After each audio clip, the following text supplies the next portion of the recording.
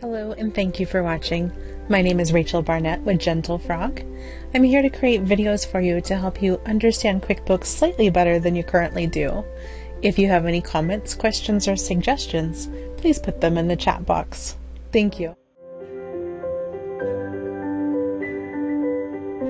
Hi, this is Rachel Barnett from Gentle Frog.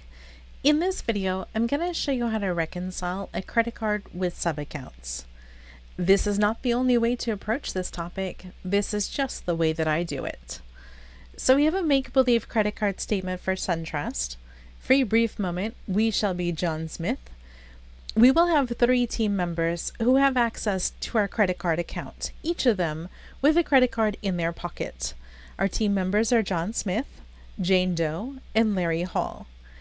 During the course of this month, each of these people had purchases that they made, and they've been entered into QuickBooks. So let me navigate over to QuickBooks. When I look at the balance sheet, I can see that I have these 3 cardholder accounts, each of them with balances on the right, $1,600, $2,300, and $1,400. Let me just go back to the credit card statements. You can see where those exist. There's the $2,300, the $1,600, and the $1,400. So what I did in an earlier video was that I converted this in make-believe land. I converted it to an Excel document. In real life, it started out as an Excel document. I then took my Excel document and converted it to a CSV file that I could then upload to QuickBooks. So now we're at the part where we need to reconcile the account. What I like to do is have them all as standalone accounts and not as sub-accounts. I like to transfer their balances individually over to the primary or the corporate account. And then I like to reconcile all my sub-accounts as well as my corporate account. So I'm going to walk you through what I like to do. I'm going to go to accounting on the left and then to reconcile. I am going to pick my first persons. My first person is John Smith. So I'm going to type John because it's just faster than scrolling. Because this is a corporate account, every month the balance on John's card resets to 0, and any charges that were on John's credit card, those balances shifted up to the corporate card. I always say up because I think about the bank statement where it started down below is John's and then the balance moves up to the corporate. That's really what I'm imagining. So my ending balance, how much money does John's credit card owe at the moment that the statement is generated? Well, at the moment the statement is generated, John's credit card has a balance of this many dollars. It's because that's the current charges. It doesn't matter what John has spent over the months and years before now, because all of John's balances moved up to the corporate card.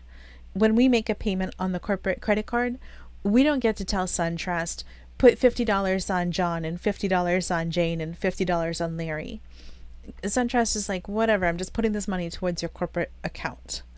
So I just take this amount, I'm going to copy and paste it. So then my ending date is the date that appears on my statement. It is not today's date. It's not the date that I wish it would be. It's not the end of the month. It is the date on the statement. So in this case, 3/1. It's important that you pick the ending date as it appears on the statement, because your statement might have a different ending date than what you expect it to have. I'm just going to get rid of this one-time pop-ups. All right, so my John credit card, what I'm doing when I reconcile is that I'm going to verify that every single charge that is on my bank statement appears in my QuickBooks.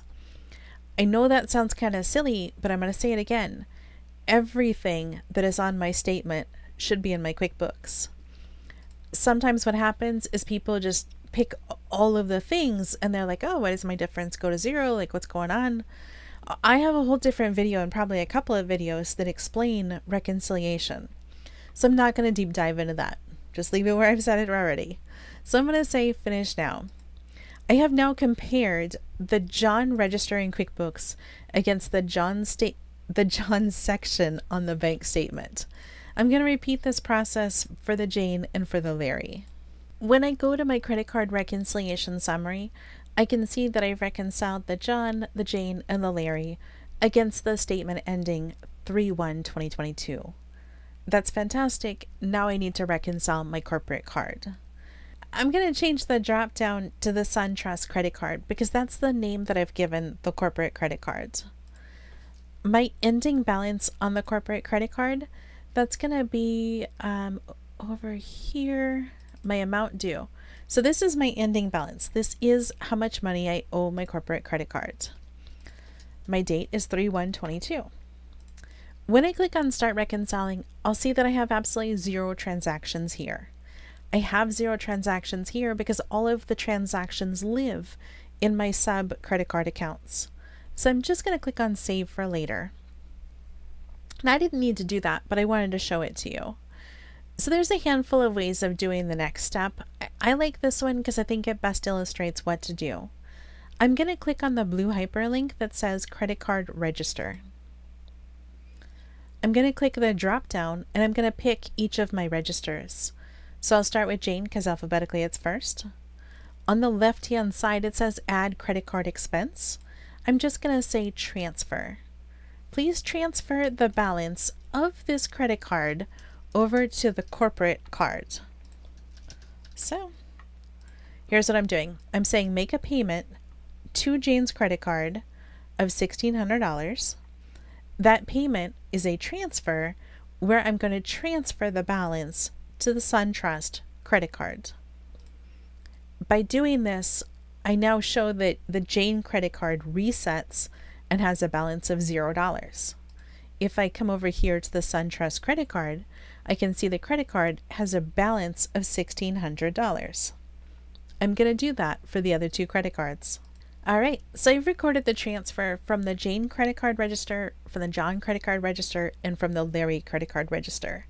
I can see now that my SunTrust credit card has a balance of $5,500. I'm going to select Reconcile. Because I previously entered everything and saved it, it's all just sitting here waiting for me.